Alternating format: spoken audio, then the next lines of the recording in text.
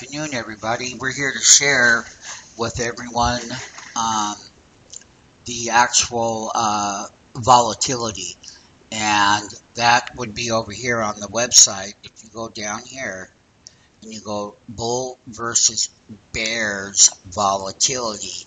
So what does that mean? That means that the equity side, the stock side, and I'm going to use the price line right here. And price line had a range of the equity side of $14.2. Now, what we do for you is we make it where that volatility is a gap here. That was a huge gap, and that was an earnings play. There are other volatility when they gap up above, but then they sell down for the shorts. So the volatility is the actual intraday range for you today.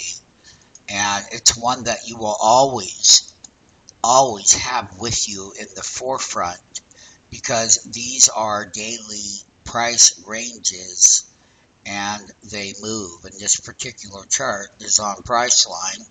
And one of the other things that we'll show is that price line was 14.29 and the volatility on the high. But look at that. Here we go. That 14.30 put 9.9 weekly in the money. They had a previous day's close of 20.47. They gapped it down. 18.7 was a high. And then the current bid is 14 by 15.6, $1.50 between that spread, with only the volume of 27 contracts. And there are other days that making a market with price line is great. I mean, you get big moves like here. You know, I mean, we opened up at 14.22, and we went up to 14.24, and this was on 9/1, and popped back down to intraday low at 14.08, which is okay because it closed out at 1418.59, and that was on 9/1. On 9/2, we had a 14.27 open on it, and the volatility is that it was a short to buy the put options, which I have right here.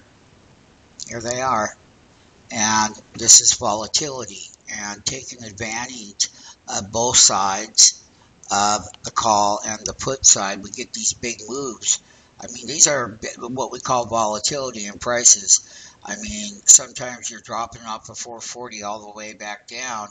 You can see up here when 1450, but yes, on a daily, every time it was buy the puts on the high, and then also get to put call options on the low on days like here and whatnot. And understanding turbo option volatility at the price using the actual charts and the bid on the 14.30 put, it's 14 by 15.60 on the ask.